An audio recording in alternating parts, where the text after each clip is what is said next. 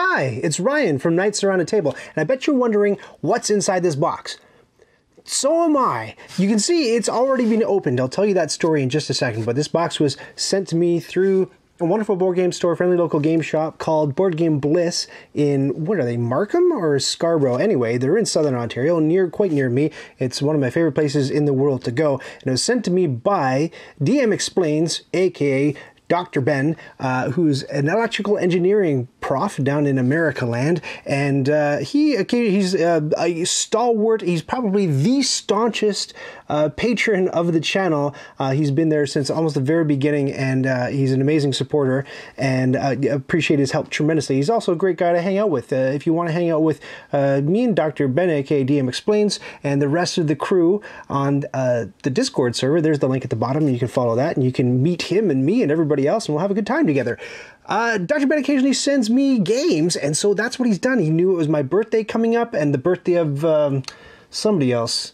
Oh, Jesus. So he thought he would commemorate both birthdays by sending me a couple things. If you caught the last mystery unboxings, both of those games were from DMExplains. And then another wonderful supporter, Big Deuce, aka Don, he sent me a game as well. He sent me Taverns of Tiefenthal, and the last two in mystery unboxings 1 and 2. Click away if you haven't seen them, were Razor Arcana and Pulsar 2849. So a little bit of how it's gone with those games. We played Taverns of Tiefenthal. We enjoyed it very, very much. We played Razor Arcana, loved the heck out of it. And if you saw over the summer, Cheryl did like a top 5 board games to bring camping, and felt like a bit of a fraud putting that up there, because we brought all these board games with us camping, and we shot that video at the tenting site, and then we didn't play any of them because we just played Razor Arcana every single night. We enjoyed it that much. Pulsar 2849 I was really into because it's by Vlad Suchi. I don't know if that's how you pronounce his last name. I'm not brushed up on my Czech enough, but he's one of the 2 Vlads at Czech Games Edition, one of their 2 designers named Vlad. And I really like his games, and the family really enjoyed Last Will. Unfortunately, Pulsar 2849 has spaceships in it, which is a really hard sell with my 2 daughters. They're more into things like Wingspan with beautiful birds. We just recently played Genotype, which you'll see me do a How to Play For on the Rado channel coming up in a little bit, and that's like pretty plants, so they enjoyed that. Spaceships, I mean, like, I should say it's Isabel Moore who likes the beautiful artwork. Cassie, she likes sort of accounting simulations because we think she might be an accountant when she grows up. You know what I mean? When you're raising kids and you're like, I don't know, I think one of our kids might be a little, you know, accountanty. That's what we're thinking about Cassie. Anyway, what am I even talking about? DMExplains got me 2 games for mine and Jesus' birthday, and they're both in this box. And I'm not supposed to look because these are mystery unboxings, but why, you ask, is the box open? Well, because I knew I was expecting this package from DMExplains. By the way, DMExplains, I should say, also has a YouTube channel. If you want to check out what he does, he's an electrical engineering prof, and he'll teach you Math Lab. And I just recently took a look at the list of videos that he's got, and I didn't understand a gall-darn word of it. But if you are interested in learning more, like if you want to learn what Ohm's law is, then he'll teach you. He's got a video on that, and he's got other stuff with terms that I tried to memorize before I started shooting this video, and they're already, boom, out my leaky brain. I have no idea. No idea whatsoever. But if you want to check out his channel, there's a link maybe up at the top, and I'll link to him in the bottom. DMExplains if you want to learn more about electrical engineering. If you want to learn more about what's in this box. Here we go. The reason why it is open is because I was expecting it, but when this box arrived, sometimes I get things unsolicited, and you can see it says on the little label there, what's it say? Tash's D&D Tash's Cauldron of Everything, which is some D&D related product. And I thought, oh no, did some publisher send me a D&D thing thinking that I'm like totally into D&D, and I'll open it with aplomb because I don't really play D&D, and that's happened before. Publishers have sent me stuff I'm not super into, but that's not the case here. They just reused a box. So I thought, oh no, it's Tash's Cauldron and Everything. And I open like this, and then I saw what's underneath the top piece of tissue paper, and it's not Tash's Cauldron of Everything. And I saw about this much of it, and I thought, oh shoot, that is the box from DMExplains. And so I won't look. It's supposed to be a big surprise. But that little piece that I saw, I thought, man, that looks familiar. I can't quite identify the game. And I sort of like let it stew, and it was brewing in the background more and more and more. And I kept thinking about, like, what is that game? What is that game? I recognize that piece of artwork. So in a bit, I will show you that piece of the cover, and then you can see if you can guess, just based on that little snippet of what I saw, what the top game, not top game, but, you know, the overmost game in the box is. Now, I tried initially in the first couple of years of the channel to not mention anything. I wanted these videos to be timeless, right? I didn't want people to jump in and go, you know, 2 years after I shot a thing and he's like, what is he talking about last week? When was last week? Oh my gosh, 2 years ago. So I didn't mention COVID, because that, you know, that dates a video, and I didn't say, oh, in last week's video. But then I discovered, the more I did this, that things like unboxing videos, the how to plays have a little bit of a longer tail and more longevity, but the how to play stuff, man, that's popcorn entertainment. That enjoys a moment in the sun for a week, and then it's out of everybody's minds forever. So I will recap what's been happening on the channel for the past few weeks. It has been at DMExplains' urging, and it was a pretty good instinct, I think. It has been Uwe Rosenberg month. And every single video for the past 5 weeks has been Uwe Rosenberg related. That's a designer who's done a great number of games, and among them are DMExplains' absolute favorites, and a lot of people like them too. It's not just his favorites. Many of us like them. So Uwe Rosenberg did Agricola, and we did a how to play Agricola video. We did a how to play Caverna video. I did an unboxing of the Caverna expansion. What else did I do? I can't even remember, man. It's all a blur. But I was happy and exhausted and relaxed and relieved at the end of that 5 weeks to be done with all the Uwe Rosenberg stuff. If you want to check out that, I got that in a playlist, and you can click the little link and check out all the Uwe Rosenberg stuff that I've done recently. So now we move on to non-Uwe Rosenberg things. So here's that snippet of the cover of the box that I peeped when I accidentally opened it. Do you know what that game is? Here's a hint. It's illustrated by Clemens Franz, quite obviously. Okay, here we go. And I'm going to try to open it so that I don't see the thing underneath the game that's on top, because I still want that to be a surprise. What a okay. Not looking. It's like I'm opening the Ark of the Covenant down here. Can't look directly into the box.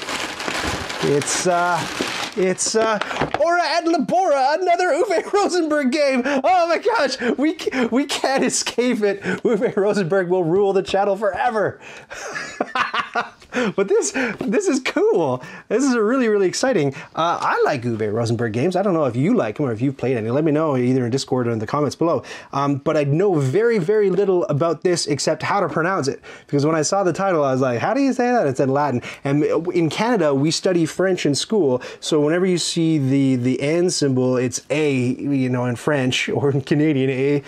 But in Latin, I realize it's et, and ora et labora is a phrase in Latin that means, I think, gold and work, or money and work. I think that's what, I looked it up a long time. I should have done it before this video because I knew what was coming out of the box. But here's the story of a lovely lady. I'm not going to read all of that, but it looks like it's monastic in nature. It's Middle Ages based, because, you know, these European designers, they just love their aggressively boring themes. So it takes place on a monastery, and it looks like you were doing, I don't know what monks do. That's weird. Let's just open it. What's weird, though, is that this is, if you can believe it, maybe you can, this is the second monk-based game I'll be playing in as many weeks. I mentioned Genotype before. That is a monk-based game. It's based on Mendelian genetics, and Mendel was a monk. And this one, also monk-based. Very strange. So, you know, looking at the cover, I can't, you know, what did I see? Yeah, it was just this little piece. And it's funny, it says right across the expert level, you know, so they've started putting these, this is a reprint, and it even says on the top of the box, a reprint of the classic. So I don't know if this is the same situation as with Agricola, where they had the original version, and then they thought, oh shoot, we got to make the base game a little bit cheaper for, you know, entry-level people. They did that, Mindclash Games did that with Anachrony, when I went over the Anachrony Essential Edition and how it differed from the original print. They take stuff out to make the box cheaper. That's what they did with Agricola. They took two player components out of it, and then they made a 5 to 6 player expansion, and they removed a whole pile of cards. I don't know if there's anything different in this one from the original run, but maybe you can tell me if you know about that. But look at all the awards they won and everything. The Spiel des Jahres, I'm going to do an actual video on Spiel of Jahres and just Spiel des Jahres and tell you things that you may not know about it. But let's all listen very, very closely. Smooth like butter. Box fartometer 0. What's inside? Always very generous productions, I find, Uwe Rosenberg games. There's a whole big pile of plastic bags. Do you ever get a game that requires a whole big pile of plastic games, but they don't supply a whole big pile of plastic games? That's always a bit like, what do plastic bags cost? Come on, give me a break. And what does the game cost? Come on, it's not a cheap game at all. Wood and some pieces that I recognize from other stuff that I have, but I can't quite place them. These little dudes with the hats. Now I'm going to go over to the overhead camera over here. That's what those guys look like. You'll notice that I'm not doing the blue screen thing with the overhead camera this time because Paul, Magician Paul, another one of my wonderful patrons on Patreon, suggested that I try it without the blue screen because it does make the colors go a bit weird. And this guy, he would totally disappear if we stuck him in there on the blue screen. So yeah, we can see blue now. And we've got these very like classic Hasbro sorry looking pawn, not sorry, like I don't mean they're sorry looking, I just mean they look like they're from the game Sorry. And we have a sheep. What else do we have in the bundle of wood? Not very many sheep. Sheep's clay, I assume, but there's only like one of each of these. This is interesting. And then sort of like a purpley looking grapes, wine, I'm assuming that is. Now, I don't know if this is, it's weird that I'm only finding one of each thing in this little handful of goodies I've got. I wonder if I'm going to delve in deeper and find a whole gigantic pile of wood bags in there with many more components of the same ilk, or if this is it and this is how the game goes. That's all it's got. That I'm going to assume is iron, and knowing Uwe Rosenberg, that's probably, that orange one is probably a vegetable, pumpkin-y kind of thing. Wheat, no, I'm wrong. This is wheat for sure. No idea what the yellow disc is. The sun might be a clock or a time tracker. And then the rest of them are all just, you get 2 of these pawns per player color and 1 of these little hat guys. Where have I seen the hat guys? It might be the Voyages of Marco Polo that have the little hats. Or, no, I know what it is. It's the Princess of Florence. Am I right about that? I don't know. You can correct me if I'm wrong, if I'm not. What else is in the box? We get a little very familiar now that I've gone through a bazillion Uwe Rosenberg games. This is a score sheet. Fine. And some cards. And the cards remind me a whole lot of what I saw in A Feast for Odin, which was another Uwe Rosenberg game that I've covered on the channel very, very recently. We'll get into those if I remember in just a second. And down here, a very complex looking, bound together, I don't even know what this is, box scores or something. Here, let me get this wrapper off real quick. I'll throw it into there. Look at that. What the heck is going on like that? It looks like we're placing bets at the Kentucky Derby or something. I have no idea. But there's like a big pile of them in green and red. What do they even say? I can't even read them on the close-up cam. They look like they're... Gee whiz, I don't know. The one set says Ireland on the bottom. One set says France. The red set is France. The green set is Ireland. And they... You know, until you read the instruction book, and by the way, here's the instruction book, I have no idea what is going on with any of these games. One of the hallmarks of an Uwe Rosenberg game is that they are constantly drawing him as a little cartoon character in the rule book, which is kind of cute, and he like pops up and gives little tips, which is kind of nice because it reminds you, you know, there's a human being behind this game and he wants you to have fun playing the game. So there he is, little Uwe throughout. This is maybe a quick start guide. This one, general rules. Wow, it's only like a two-page double-sided thing. Where's the giant thick book? detailed game rules goes to 7 pages, but I mean, surprising amount of restraint for an Uwe Rosenberg game. Heavy though on the text, you can see. There are some picture examples, but he's got a lot to say about how different things work. A Feast for Odin was here we go. It was absolutely insane, and I think this is what I'm gonna get into right here. You've got, yeah, a really super dense, like, rundown of what every single card does with every single, you know, curb case hopefully spelled out and accounted for. Whew, oh my lord, look at this. Look at this. What is this? 6-point font nonsense. Holy camoles. Make my eyes go buggy. I might have been wrong with the wood. I'm going to take the cardboard out. Here's some cardboard. Always tons of cardboard in Uwe Rosenberg games. I don't know why I said that in a terrible French accent. This little thing looks like, I'll put it on close-up cam, this is a cap for spinner, but what's nice is that, sorry, my zoom is not cooperating, it's metal. I don't know the last time I've played a game that had a metal spinner doodly. What do you call that? I know there's a word for that. I thought about, that was a video idea I came up with where I talked to board game manufacturers like Panda or something, and I asked them for a lexicon of bizarre manufacturing terms that describe things like this, like these little fulcrums. There's a fulcrum is a word that you might learn on DMExplains' channel. Might you? No, I don't think that's a chemical or electrical engineering. Oh, I'm getting confused. Here we are to the cardboard.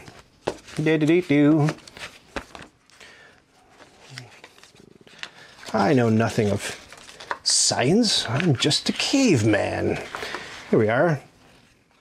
Yeah, so you get one wood piece that represents stone and then a big pile of cardboard stone chits. So I'm wondering if that may be a concession in the reprint, like let's cut down on the cost, or the cost, not the cost to you, the consumer, of course, because everything's just going to go up for you until you die in a debtor's prison. But for us, you know, we're going to make it cheaper by making it cardboard, and we'll only make one wooden token to represent wood. Maybe not, because you got other things that we did we see them represented as wood? Maybe that square that I looked at was a book. I can't really tell. I can't really remember. But it looks like there's more. There's ham.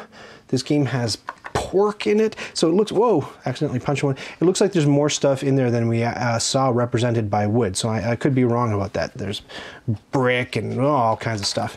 I'm not happy with the zoom level on that close-up cam, so I'll fix that for the next video. But there are just tons of cardboard sheets with lots of things to punch out. There's the wheel. So I'm wondering if this is a rondelle. By virtue of the fact that it has a gigantic circle, it makes me suspicious. Not suspicious like, I wonder if my kid's a little bit of an accountant, but more like, you know, I think that this is where the screw bits go to hold that spinner in there. And there's the spinner. There's a spinner. Everything's a nice thick cardboard. Blah, blah, blah, blah, blah, blah, blah, blah. No idea what it does. These are unique so far.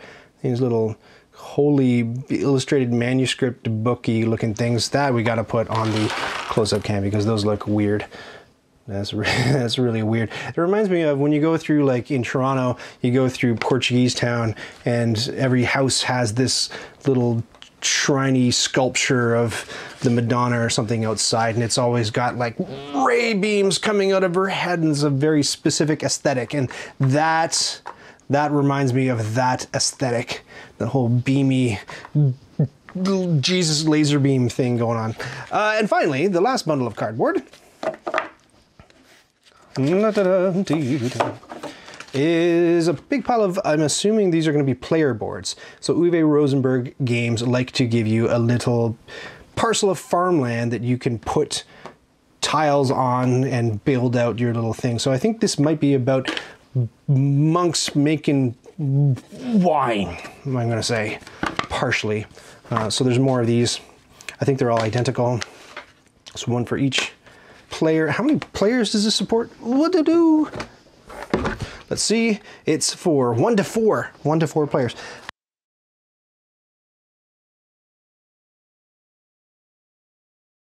This is very knowledgeable about that, and so are a bunch of the others who hang out on Discord, because, you know, we're in the middle of a pandemic. It's hard to get together and play with people. So if you want the skinny on what's good to play solo, those people can tell you. I can't, because I still, to this day, if you believe it, have never, ever in my life played a board game solo. But I've got my eye on it, because it's getting more and more challenging to play, you know, with my family's getting tired of me, basically. Don't make us play another board game, Dad. These look like extensions to the player boards. So maybe you do something cool and you get more spaces or more spots to do stuff on. Pretty sure that's how these games work. It's not my first board game. And some kind of beach piece that is unique. And these look like, oh, it's not unique. There are more beach pieces. And on the back of the beach piece, there is a mountainous, rugged road piece. And more beach pieces. And that, aside from the cards, is the sum total of what you get in the box. So let's just take a look at what a couple of these cards look like. Now, I complain a lot about Clemens Franz and his horrible, horrible artwork, because he really is not very good. But what I think he is decent at, and I don't know because I don't know enough artists who do this to be able to compare them, but I don't mind his layouts. I don't mind his UI and the way he, you know, I think the way he lays cards out is very, very clear and straightforward, so I have no complaints there. Drawing humans, not so much. These have to go over here. There's no way we're going to be able to see them. Oh, so blurry. The Virage, the problem with the close-up cam is that when it's over here, I can't read what's on there. So you're just going to have to read for yourself what these cards say. I'm not going to go through all of them. There's something directional based about placing tiles on your shanty town. A hamlet looks like maybe you're upgrading things to nicer and nicer stuff. There's a bog. Uwe Rosenberg likes this idea of bogs. He did the expansion for Agricola, it's all entirely bog-based farmers of the moor.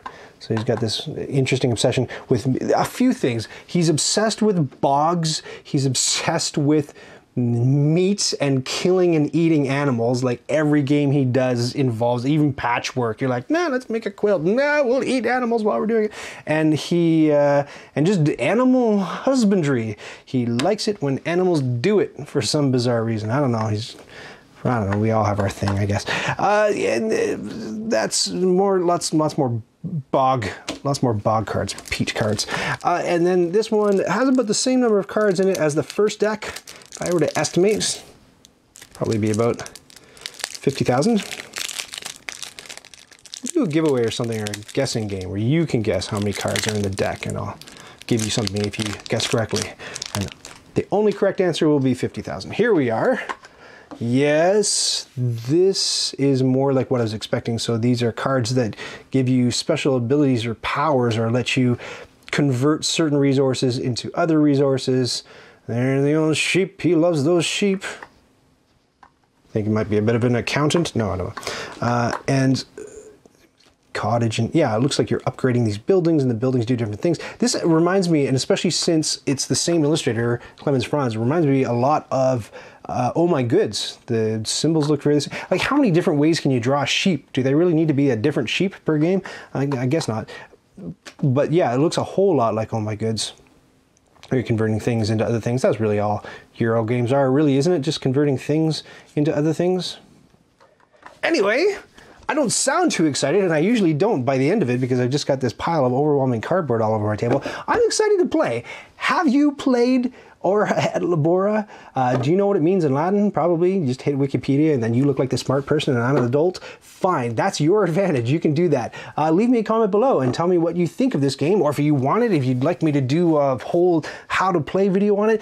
I'll probably be taking an Uwe Rosenberg break after this. I just wanted to get this one unboxing out, and then we'll talk about something other than Uwe Rosenberg. And if you want to be a cool person like DMExplains, or like Big Deuce, or any of the other people in my crew, head on over to the Patreon page, and you can back me at any amount of money you want. Just pick a number. It doesn't really matter. Just pick a number, and you can be one of the cool kids too. See you in the next video.